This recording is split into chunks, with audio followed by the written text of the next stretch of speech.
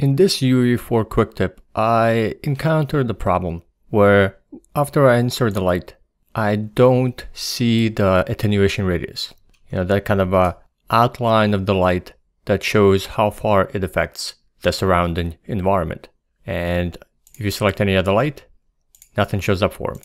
I tried to insert another light, a new light, whether it's a point light or a spotlight, and I still don't see attenuation radius.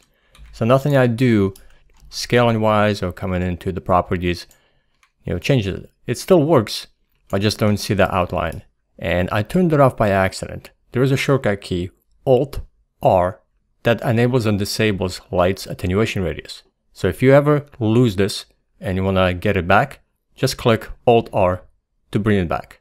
And if you go to Show, Advanced, you're going to have a little check mark right here on the light radius and how you get it back. And if you still don't see it, make sure you do not have game mode enabled. If you click on this drop down arrow in the viewport, take a look that you have game view, shortcut key is G, disabled. And then you should see it.